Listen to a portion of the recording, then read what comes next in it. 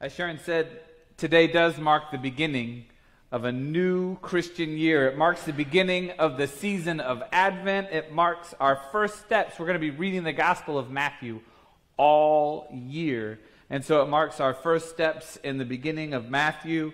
We'll jump out a couple times over the next 52 weeks, but for the most part, Matthew's Gospel is where we'll be.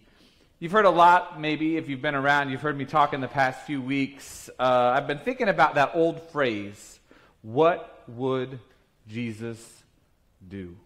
What would Jesus do? And today it was a pretty helpful phrase, like if you were at the music record store, would you buy, before you bought that CD with the black label and the white words on it, you would ask yourself, what would Jesus do? Before you said yes to dating that dangerous yet exciting new person in town that wore the leather jacket, you might ask yourself, who would Jesus date? No, what would Jesus do? And before you hit snooze on a Sunday morning, you should be asking yourself, what would Jesus do today?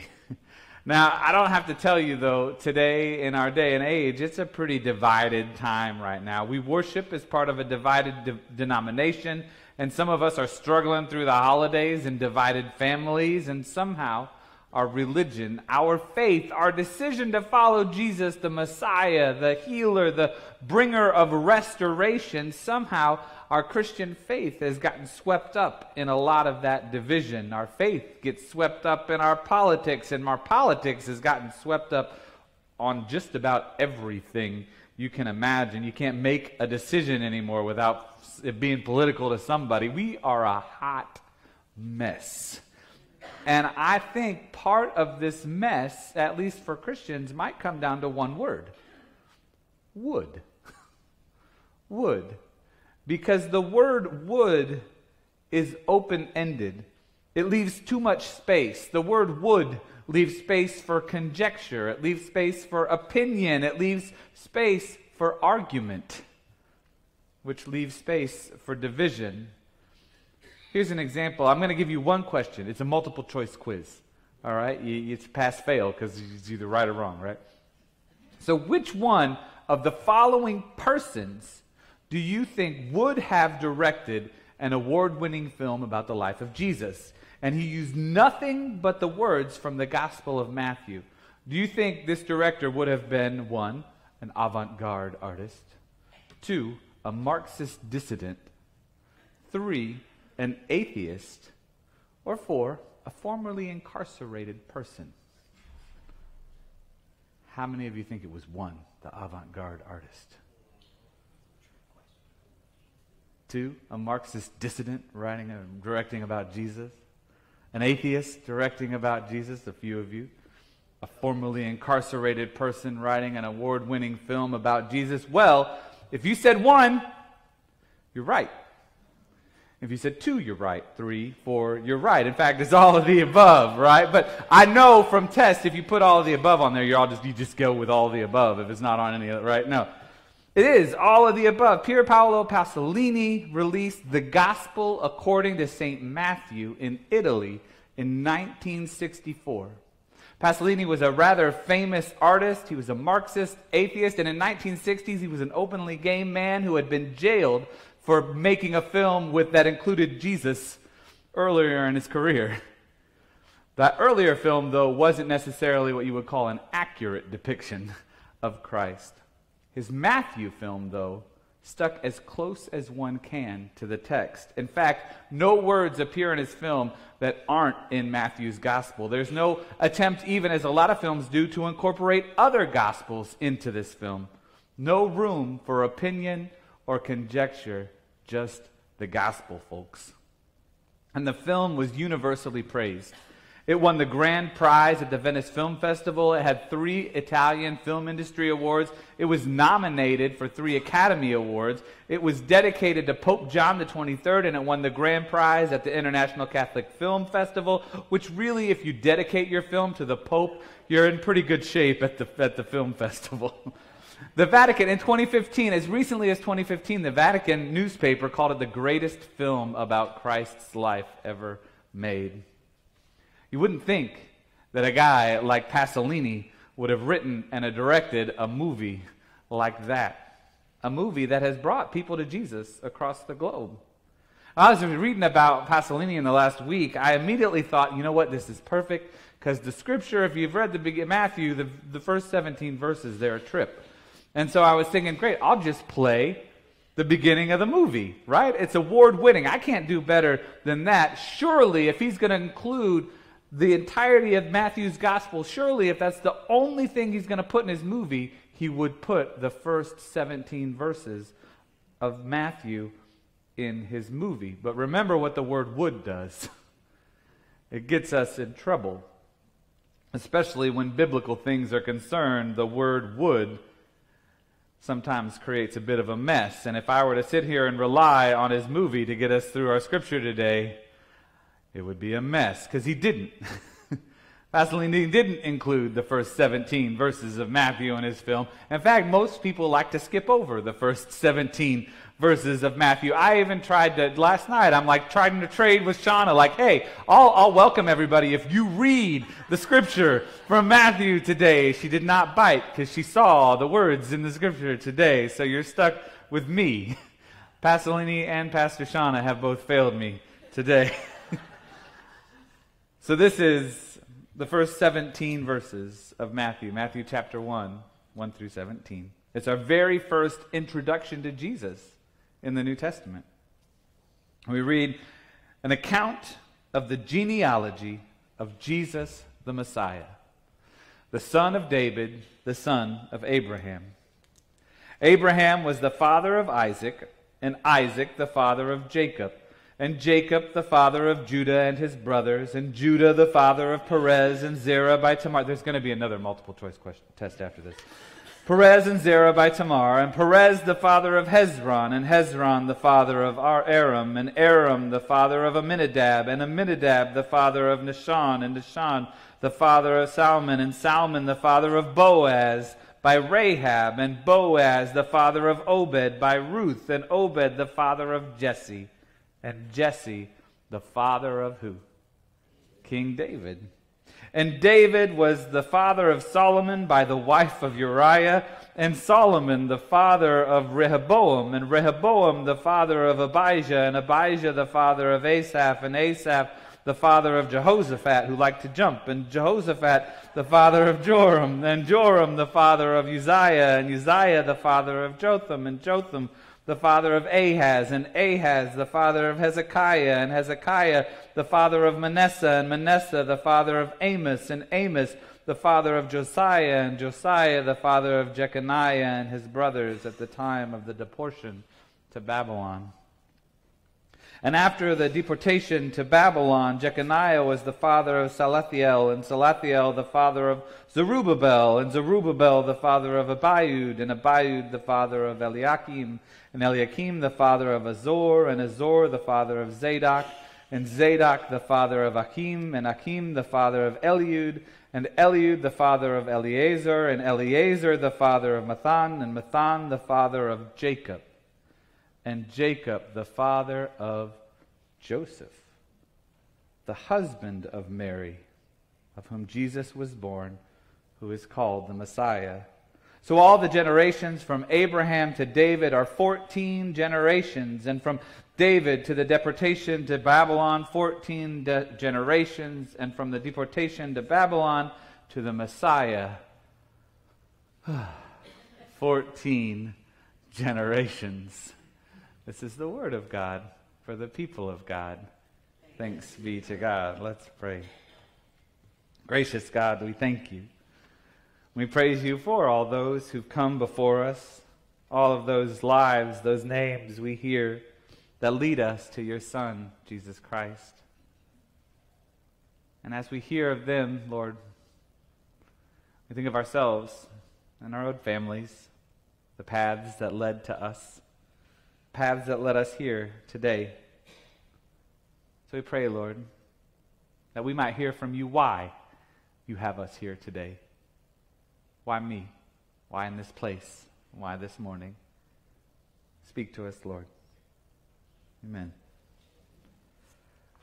My family and I didn't go anywhere this year for Thanksgiving, so it was just the four of us and the dog and the three cats. But so as I was reading this, I'm like, oh, I didn't get that elderly relative to tell me who's related to who for an hour and a half as we sat around the table. So Matthew did it for us today.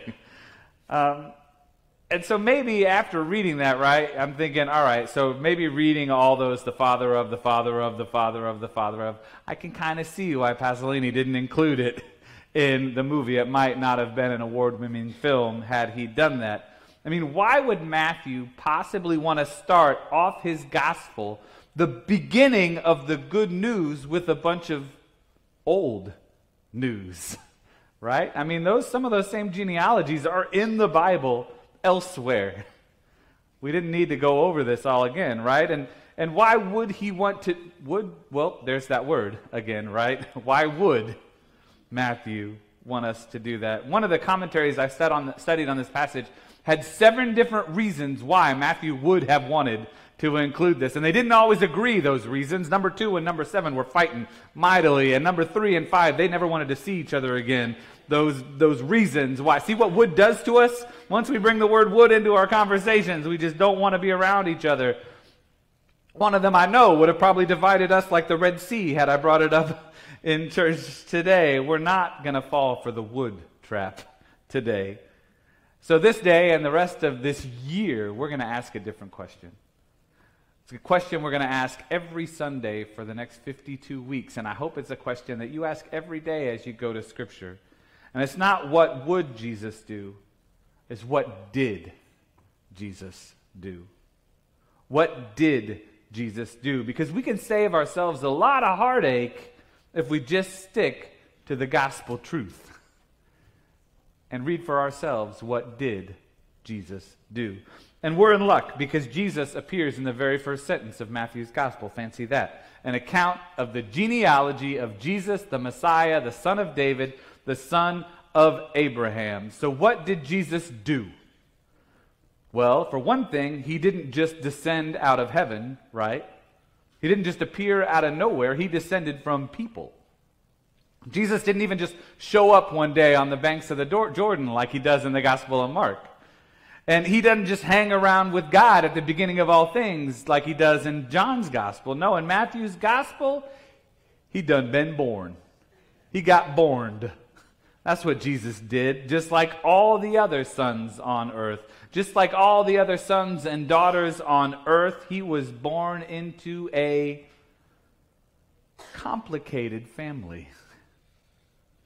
I mean, and who of us, anybody here do genealogy every now and again? You like to poke around and see? Right. Anyone ever find the uh-oh people in there? Like, oh, we'll just erase them from the tree. Or maybe that limb will fall off when it gets cold outside and the ice just pulls it down on the ground. This is what we find in Jesus' genealogy. We find Abraham.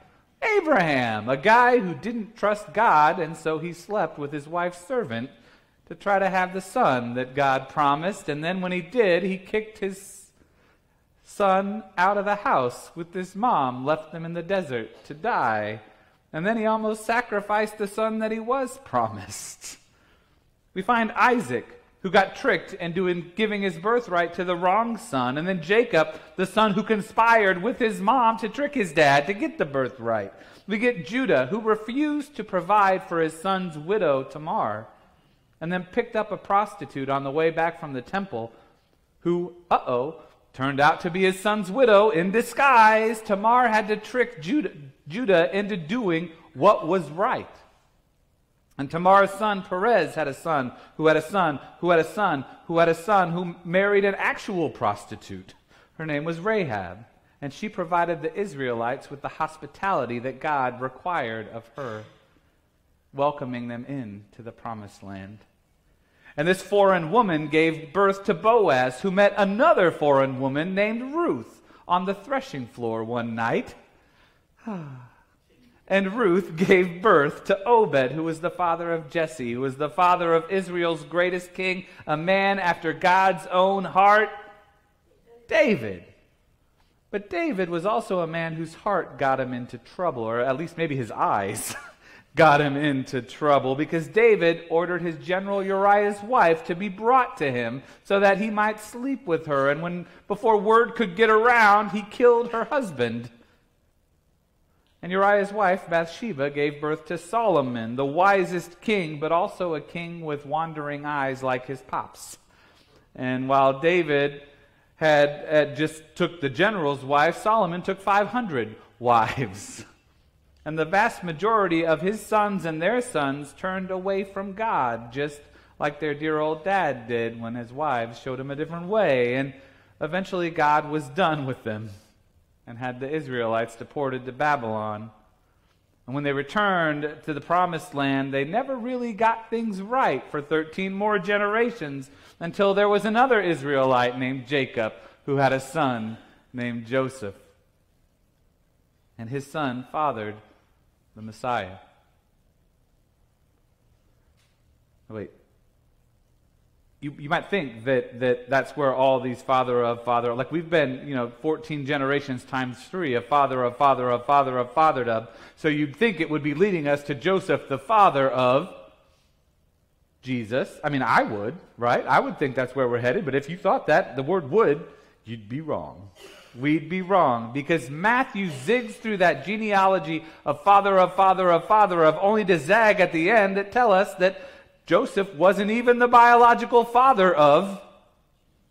Man, why did we have to listen to all those people, and then at the end you said, oh no, by the way, it's this other person over here that's the mother of Jesus. Joseph just happened to marry the mother of the Messiah, whose name was what? Mary. Mary, the daughter of who? Exactly. No one knows.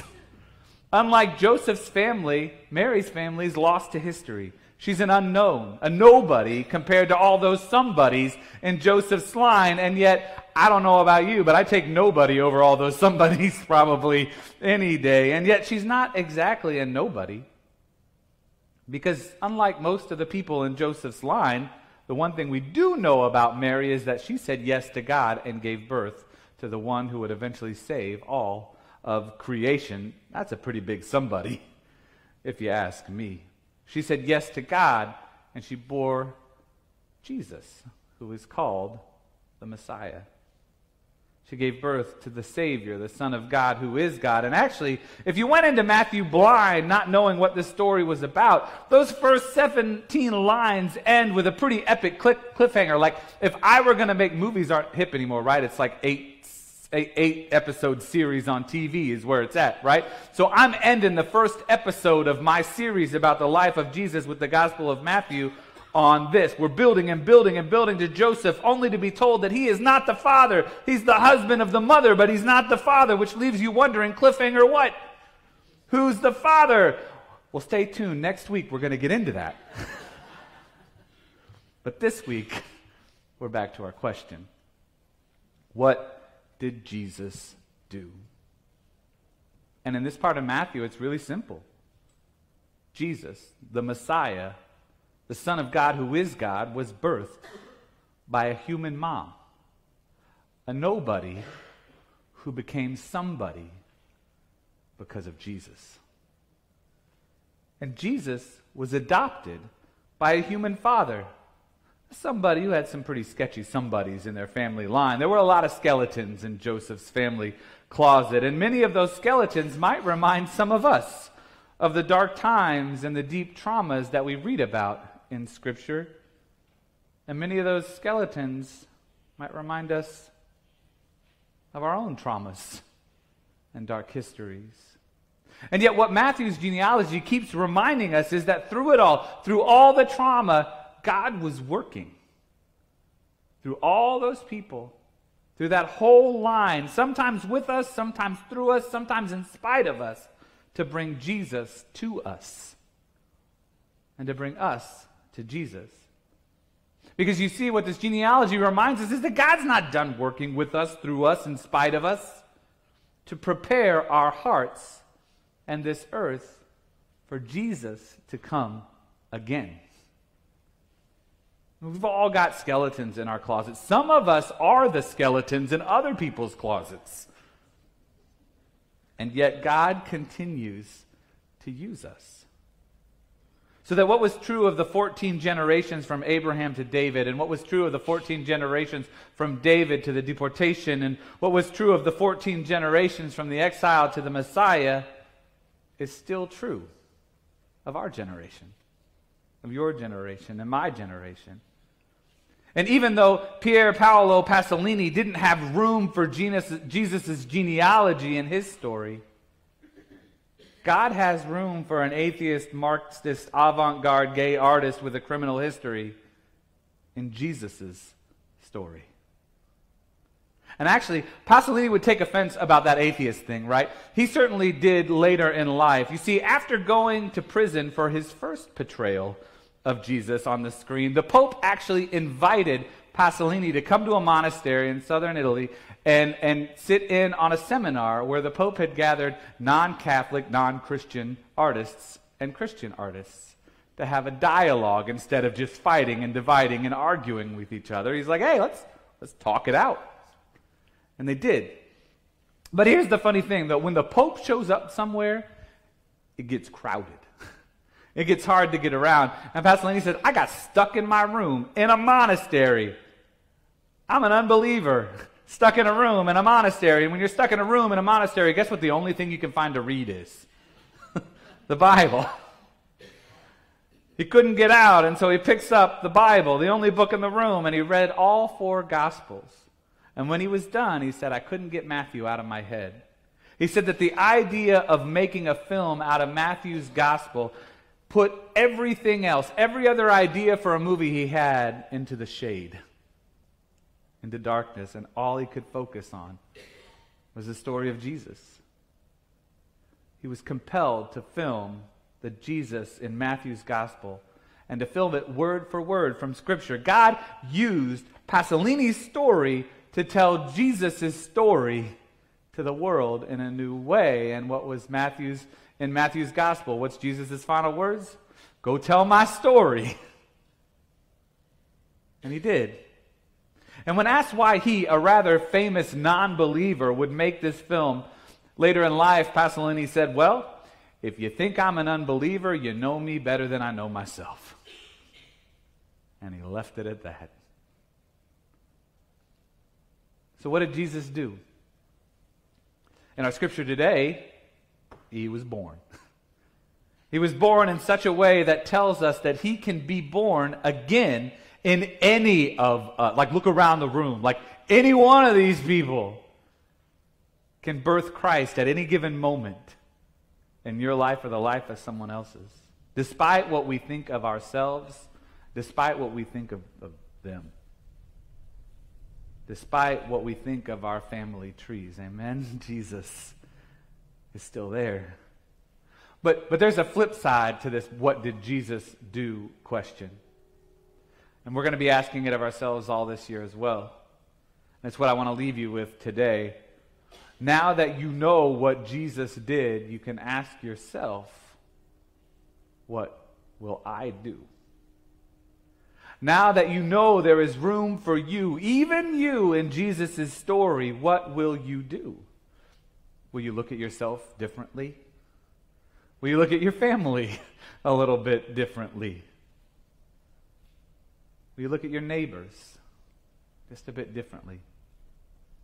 At a time when Christians seem to be arguing a lot about who's in and who's out, like who should be let into our country, who should be let out of prison, who should be let into our churches, who should be let out to pasture. Will you look at those around you just a bit differently? Or maybe for you this week, the question really is, who will I tell? Who do you know that needs to hear the good news that there is room for them in the story of Jesus? Maybe it's a friend. Maybe it's a loved one. Maybe it's you. Amen? Amen. Amen. Let's pray. Gracious God, we thank you that you make room for us. even as it feels sometimes like the world doesn't make room for me. Or maybe sometimes I don't make room for others. We trust that we can look to you to find a place. That you provide us with a purpose, that you would use us in new ways, that you would use us in spite of us to tell others about you and the good news that you use them too. So in the season of Advent, Lord, prepare our hearts for Christ to be born in us again, that we might go and tell others the good news, make disciples of others, help them to see that they are somebody through you and your Son, Jesus Christ, and the power of your Holy Spirit.